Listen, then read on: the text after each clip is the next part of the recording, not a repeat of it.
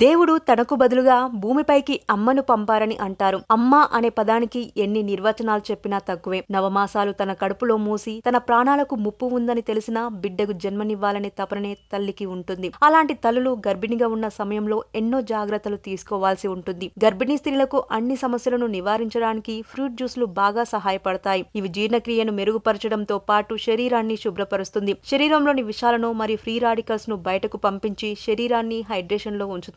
కాబట్టి చల్లగా ఉండే కూల్ డ్రింక్స్, సోడాలు తాగడం కన్నా కొన్ని హెల్తీ సమ్మర్ జ్యూస్లను తాగడం గర్భిణీ స్త్రీలకు శ్రేయస్కరం. ఆ హెల్తీ జ్యూస్లను తీసుకుని మీ ఆరోగ్యాన్ని కాపాడుకోండి. కీర దోసకాయ. ఈ కీర దోసకాయ జ్యూస్ శరీరానికి చల్లదనాన్ని అందించడంతో పాటు శరీరాన్ని హైడ్రేషన్ లో ఉంచుతుంది. అందుకే గర్భిణీ స్త్రీలు ఈ హెల్తీ మరియు లో క్యాలరీస్ కలిగిన జ్యూస్ ను నిరభ్యంతరంగా తీసుకోవచ్చు. గర్భిణీ స్త్రీలు మామిడి పండ్లను, మామిడి జ్యూస్లు తీసుకోకూడదని చాలా మంది అంటుంటే వింటాం. అయితే మామిడి పండును అధికంగా కాకుండా గర్భధారణ సమయంలో మామిడి జ్యూస్ లేదా మిల్క్ షేక్ వంటివి తాగవచ్చు. మీకు తాగవచ్చా లేదా అన్నది మీ డాక్టర్ ను సంప్రదించవచ్చు. అరటిపండు జ్యూస్. అరటిపండులో ఉండే పోషకాంశాలను పక్కన పెడితే గర్భిణీ స్త్రీ తీసుకోవాల్సినటువంటి హెల్తీ ఫ్రూట్ జ్యూస్ ఇది.